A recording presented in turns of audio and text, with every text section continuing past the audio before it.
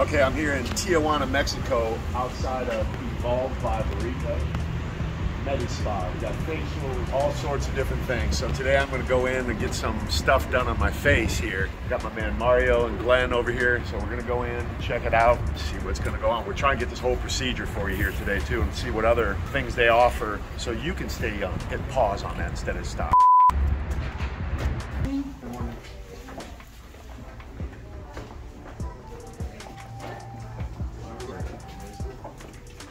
So the stem cells on the face, what is that?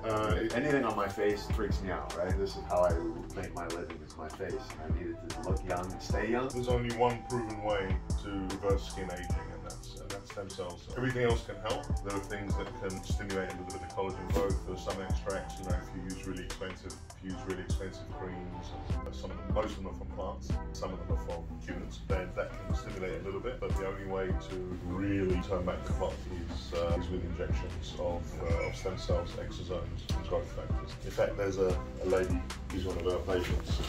So that's a before and after for 2 months. So what is the downtime look like? How quickly can you be seen and do things? Yeah, about 24 hours is typical. It is possible to get redness for up to 4 days. So is it microneedling as well? There are 2 ways of injecting it. One is with a needle, a microneedle, and the other is with a dermapen. The doctor will look at you, evaluate it, say whether it's just dermapen or they'll do injections as well. Usually it's a combination.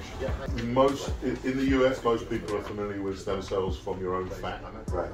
That's basically old technology. We were doing that in Thailand 10 years ago, and here 10 years ago as well. About 7-8 years ago, we switched just to allogenic, which is donor cells from somebody else. Cells come from a healthy donor. They're taken, screened, isolated, frozen, minus 60 degrees, where they keep for almost forever. So they're in a bank up the road, and then when we need them, they're defrosted. It takes about 1 hour. And it comes from fat, yeah. Are they ever rejected by the person who's... No. And I want to educate people too on this, right? So they, Sure. Sure. It's a common thought that the rejection issue was solved 30 years ago in the laboratory, and so the cells are cleaned and they're also immunoprivileged. So there's no rejection. Occasionally you get like a slight immunogenic reaction, but in terms of actual rejection, it doesn't happen. No sort of negative response to what... Depends where they're going. When they're going in your face, then it's very rare, like 1 in 100, you see like a little bit of a reaction, but it's only a couple of days and some cream and a few injections. When we use the dermapen, obviously your face is going to be all red. Right. Yeah, because the needles are just going to go in. And it's a special pen that pretty much starts heating you. So it will start heating your face into the pores. So we're going to be giving you a little bit of the stem cells into your face. That way they will be penetrating into it. So we're going to put it into your face and then use the dermapen. And that basically stimulates opening into the whole area. And then the stem cells will kind of start doing the whole process. You know, the collagen increase the elasticity of the face. So therefore, little by little, your face starts going to get better, more moist. It's been pretty popular for 10, 15 years. Kim Kardashian is the one that really made it most. Well, she was just doing PRP. PRP, right. Yeah, PRP is like a weak cousin. We don't even bother with it. Really? Yeah. So that's what we do it. We mix it sometimes if we're doing hair restoration, but we do it occasionally, maybe 1 in 10, 1 in 20, usually because the patient wants it. But PRP is like a poor cousin. PRP is blood, and the platelets are concentrated in the blood, and those platelets have healing factors, which you put in the skin, can heal, regenerate a little bit, but like a factor of 6, 8, 10 to 1 in relation to the actual cell production capacity and healing capacity of the stem cells and the exosomes. And the procedure takes how long? It's 20 minutes. 20 minutes. Pain? Yeah. Mario said he was crying like a... Yeah, that's not typical. It's just uncomfortable. Yeah. But, yeah, anytime you get needles shoved in your skin. Well, actually, it really is, it's not that typical. It's not that, maybe 1 in 5 people will say, oh, I've had it. So for the average person coming in looking to be rejuvenated and look younger, how much of a change do you see in people? For example, someone such as myself, right? I'm 59 years old. But your skin itself, the surface of the skin is in good condition, but you have sallow out with age as normal, and under the skin there's a lot of damage. So you would see a very significant improvement. So it fills out, so you're just getting fuller from it. You'll get slightly fuller. Basically, the aging is the skin gets loose, and so elastin and collagen, they're the two parts that control skin tension. So you're literally growing new skin cells, new elastin cells, and new collagen. So you'd see a significant difference. Now, there's another aspect to it, which is artificially filling the volume of the face. So there are two ways to fill. You can either fill with commercial product. Hyaluronic acid is a major component, Restylane, it's a major component of the artificial fillers, of the commercial fillers. So they literally make space. But another technique, which you probably heard of, is fat transfer, where you take fat and you put it in the skin. The fat itself also has some regenerative capacity, but they're unisolated cells. So what we do, it's a typical technique, if someone wants more volume, is we'll take the fat, isolate it, take the stem cells and the exosomes, mix it into the fat, and then have the fat transfer, which gives the volume, and that's done by a plastic surgeon to create the shape. There's a lot of skill to it. That's been going on for a long time, but when you mix the stem cells and the exosomes, then the fat itself takes more and retains more. So your normal fat transfer, 60–70% gets absorbed, maybe 80%, whereas if you combine with stem cells and exosomes, then you're looking at only a 30% absorption. So whatever the surgeon does at the time, they have to guess less as to where it's going to end up, because what they're doing is physically more similar to the final result. So that's quite common. I would say 1/3 of our stem cell facial patients have a fat transfer. So the surgeon would have to look at it. My guess is probably benefit. They might look at you and say there's not enough, you don't need enough, in which case they'll just say use the artificial one. The advantage of the stem cell one, the natural, your own fat one, is that can last for years. You get 2, 3, 4 years. With the artificial, it's about 18 months or so of the volume. The skin repair factor is easily 3 years, sometimes 4. I mean, I did mine 6 years ago. I'm just sort of getting ready to do it. You got it done as well? No. Not ready yet. Don't look Not ready yet. A little bit more. So the other areas for the stem cells, which is Dr. Robertson's speciality, anti-aging, so that's IV. So they're the two areas. You don't need to wait until there's pain that needs medication. So I mean, I did a lot of exercise, and my knees are now sore.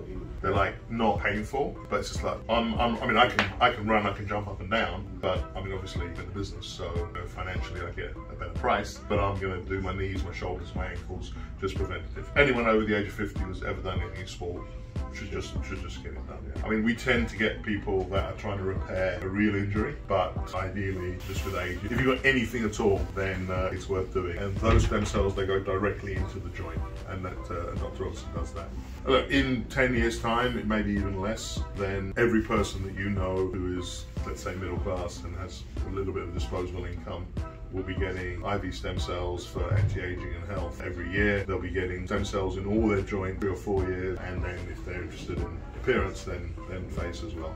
It's becoming sort of mainstream. We're on the early edge of it. So people are nervous, right? You see people online all the time, and they're coming out with these horror stories. I went to another country and had this procedure done because they weren't allowed to do it in the US. So what you say to a person who's fearful of that, right? Like they don't want to come back. Sure. Well, I got a general answer and I got a specific answer.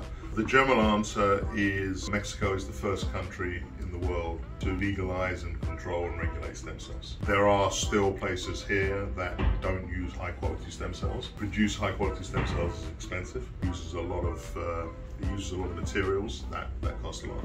That cost money. The horror stories, let's say, are not really that horrific. They mostly are wasting my money. Very, very hard to find someone who's been damaged by stem cells. You can find it if you really, really, really look, you know. But I've been in the business 10 years, and from all of the competitors, even those that aren't very good, or you know, let's say they're not long-term players, they don't damage their patients. Infection is rare. Maybe the main thing, but it's still rare. You have to complete negligence, I think. Well, it depends where the cells come from. So when I said taking stem cells from yourself is old technology, that technology used mostly because the FDA, US FDA, pushed the doctors, and let's say the industry, to force them to what they call minimally process the cells. So that means that the FDA insisted in the US that the cells are taken from the patient, don't leave the room, are processed in the same room, given back to the patient on the same day. That's where the infection risk comes from.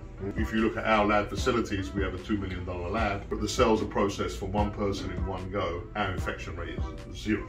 I mean 0, 0, 0. So when you hear about infections, it's almost all individual places. A few years ago, there were 500 to 600 doctors all around the US doing this autologous stem cells, taking the fat, processing it. You can buy a kit for $5,000. 10 years ago, I used to run training courses to teach those doctors how to do it. We stopped doing it. But when you're doing it, when you take the fat and you process it and you take it and the person will hit, that's where the infection risk comes from. There's, of course, any injection has a minor infection risk, but that's not really what happened. It's the cells get infected during the process. So the treatment, did it go down into the neck area as well? Yeah, we can go a little bit down, not too far down. So just to finish answering your question about the risks of going to a foreign country. So Mexico, the legislation to legalize stem cells was introduced by my partner here. So he went to the Senate, he mobilized all of the medical community, they legalized that. There are 10 stem cell banks in Mexico, and my partner here, he's an equity partner in this business, and he's also our lead plastic surgeon. He owns 5 of them. So when you have stem cells here,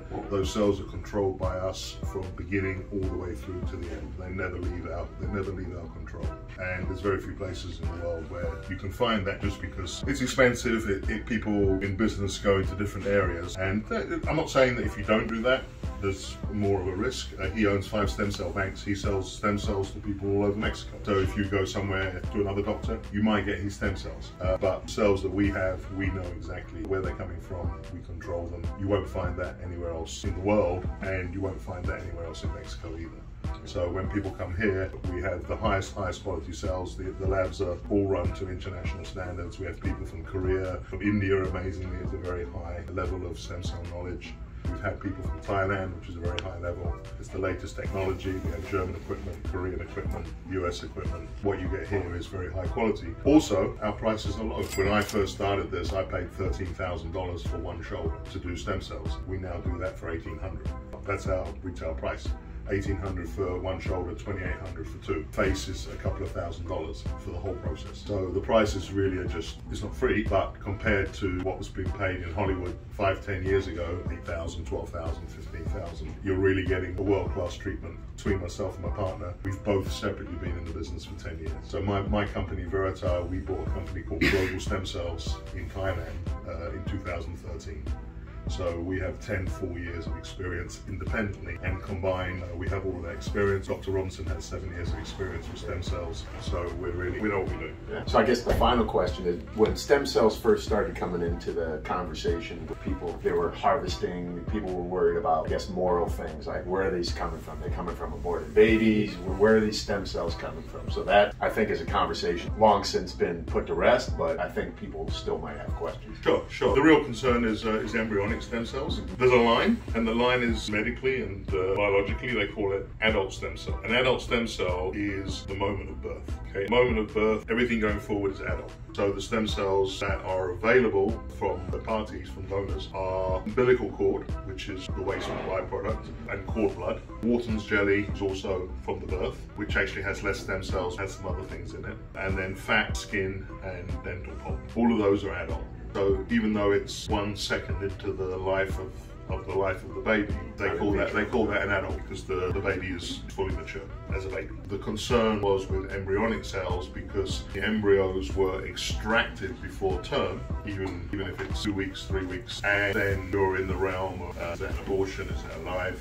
Because if you take the cells, then you destroy the embryo. So you'll be impossible to find anyone who uses embryonic stem cells. Sometimes they use it for research and can debate the ethics of that, but in terms of commercial delivery, there's no need. There's also, the embryonic cells are fully undifferentiated, and you just don't need that level of flexibility. The cells that we give are called mesenchymal stem cells. They have the capacity to differentiate, but not into any possible cell. There are 200 different types of cells in the body, maybe more. The mesenchymal stem cells can really only differentiate into the main ones, but it's bone, cartilage, collagen, elastin, different organ, muscle tissue, and so that's what you need, but it can't differentiate into it. For example, mesenchymal stem cells don't become brain cells. They can stimulate changes in the glial cell structure in the nerves, but they don't become brain cells. So the embryonic debate, as you mentioned, is long over. What's next? Okay, so it'll be nice if, if you have any specific concerns, you can have a private consultation with Dr. Robinson individually or together, depending on how well you know each other.